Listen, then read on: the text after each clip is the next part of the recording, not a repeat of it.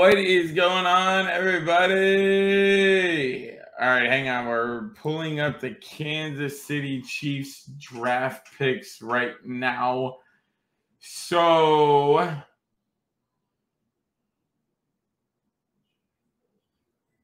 okay, we're going over the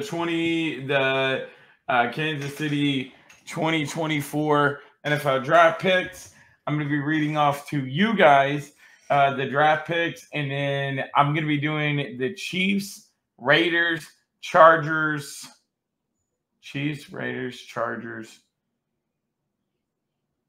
and Broncos. Chiefs, Raiders, Chargers, and Broncos to wrap up the AFC. And then next week, we're moving on to the NFC. Don't forget, guys, tonight, since it's currently 1:04 in the morning, tonight we will be doing episode 6 of the NFL Boy podcast. So I hope to see you guys there. But anyways, let's hop into it. Kansas City Chiefs is up first, the reigning defending champs. So with their 2024 draft class look like this. Again, we're only going to read 3 picks because we do 1, 2, and 3 rounds. So with the first pick not the first pick, but in the first round, 28th pick overall, they took wide receiver Xavier Worthy out of Texas. I got to say, man, Patrick Mahomes did not need any more help, but Xavier Worthy is exactly what they were looking for because he gives me a lot of Tyreek vibes. Now, I'm not saying he's going to be a Tyreek Hill by any means, because who knows, it's going to take time to know, to tell that or whatever. But what I mean by that is he is really quick. Like, he is really quick. You're going to have to play 2 people on him. Otherwise, he's going to blow right past your defender. And he also is really quick on his feet, like Tyreek Hill is. Like, if Tyreek Hill has a little cut up and then 5-yard little juke move to get through you, he can cut up 5 yards, juke you this way, and make you break your ankles, and he can cut it that way and catch the ball. And that's exactly how Xavier Worthy is.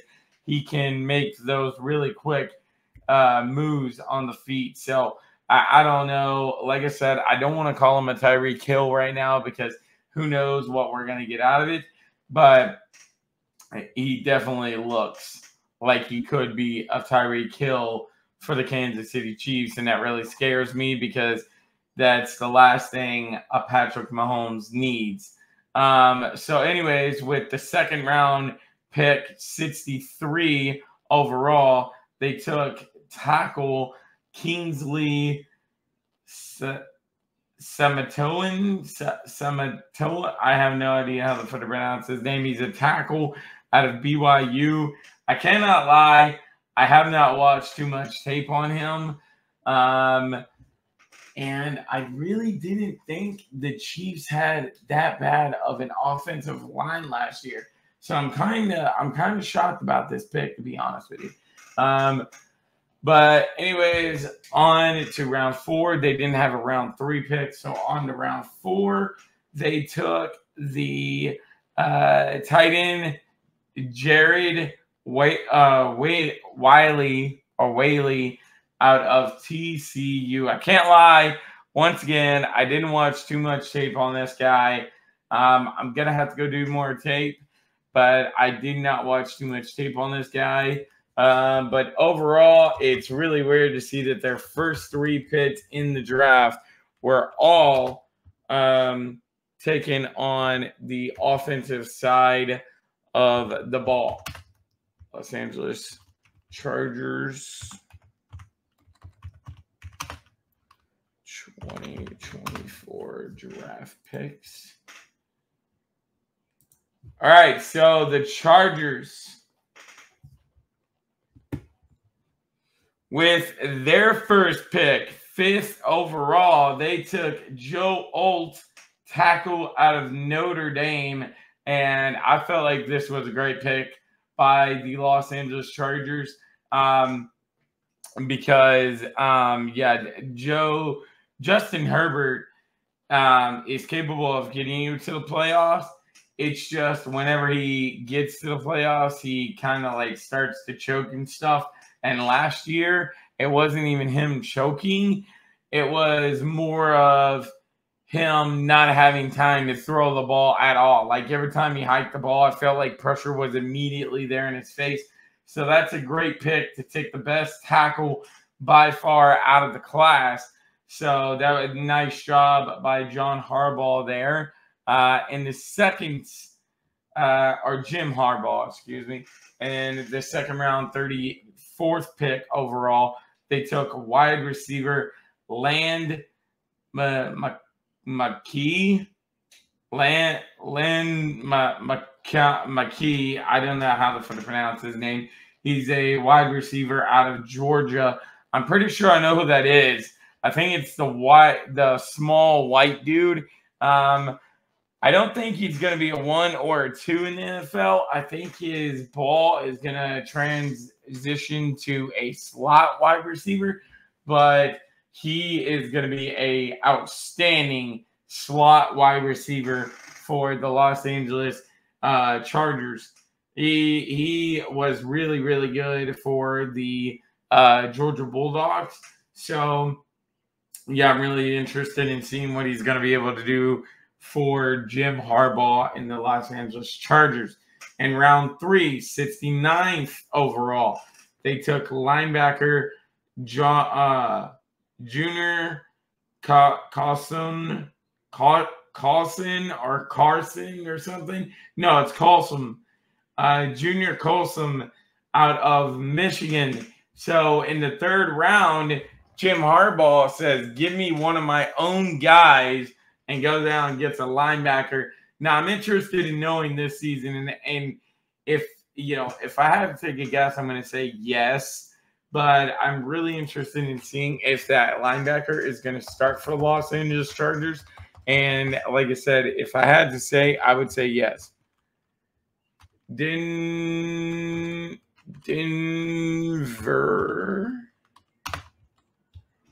Broncos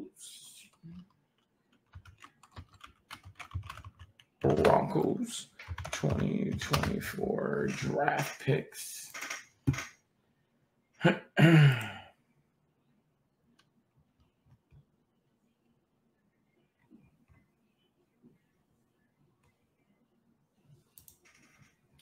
Okay, so with the first round pick, 12th overall, they took wide receiver Bo Nix out of Oregon. I feel like this was a massive pickup for the Denver Broncos because they needed a quarterback. They stayed put at where they were, and they were not tempted at all to jump in front. And they were like, okay, hang on. We're not going to move forward here. Someone's bound to fall to us. And it so happened to be Bo Nix, a.k.a. my dad's favorite quarterback out of this year's draft. Dad really liked Bo Nix. And now he's playing with Sean Payton and the Denver Broncos. I'm almost willing to say that Bo Nix is definitely going to be starting. But I guess we'll wait and see. I'm hoping Bo Nix can transition into that franchise quarterback for the Denver Broncos because I feel like since John Elway, they have not had a stable quarterback by any means.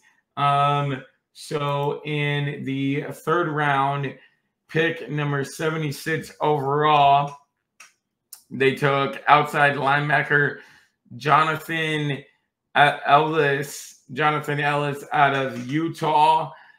I don't know too much about this guy, to be honest. So I'm not going to give my opinion about him.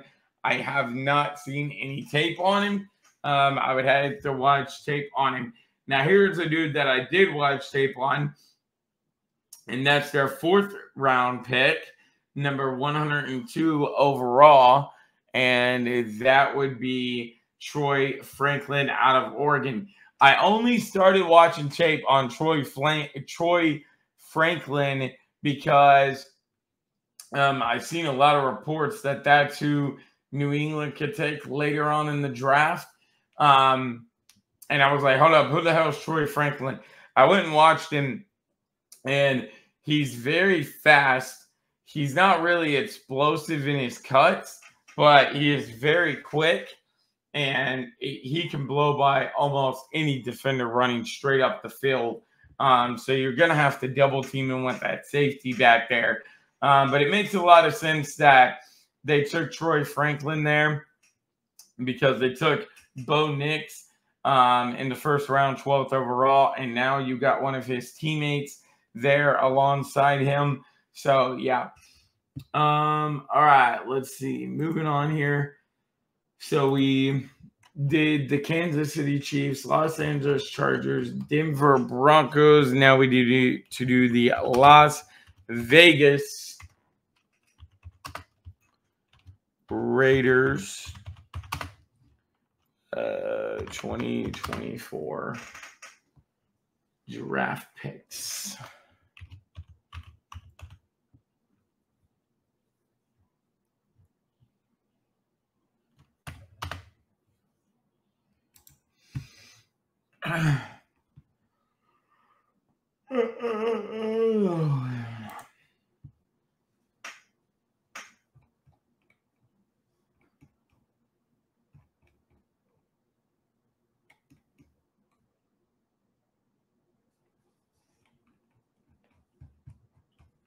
What the hell?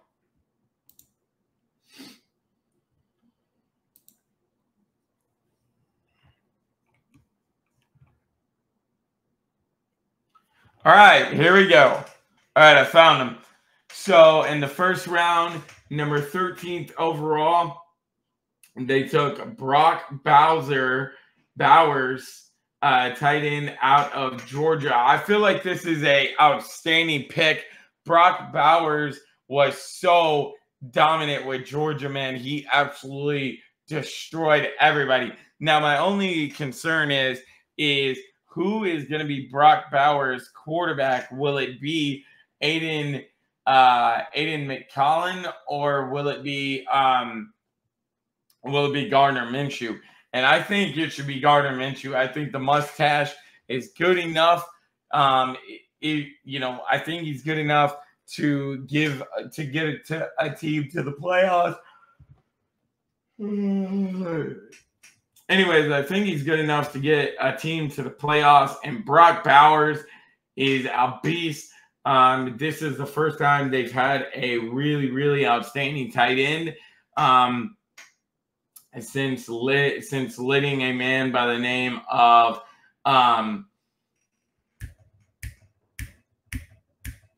I never forgot his name. God dang it. Anyways, the quarterback.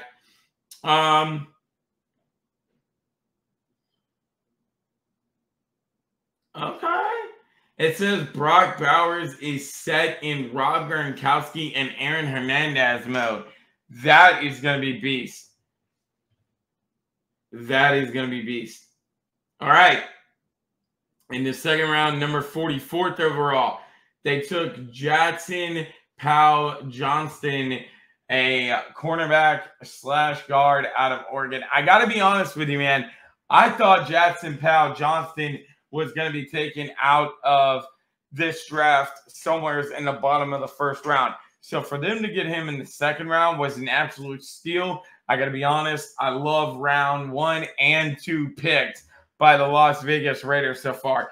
Outstanding. Jackson Powell-Johnston is a beast. He is a big boy. Yeah, he's 6 foot tall, 6 foot 3 inches tall. And he weighs 328 pounds. He's a monster. It takes multiple men to get him down. And I would not be surprised if he is their starting guard or starting center this coming season. In round 3, they took Dalmar Glaze, offensive tackle out of Maryland. So they, in the second and third round, they're like, okay, whoever is our quarterback, we need to build up offensive lineman help for them. So, yeah, that's exactly what they did, and you gotta love to see it. Anyways, guys, that is the AFC West draft picks. And I will see you guys later on tonight at 8 p.m.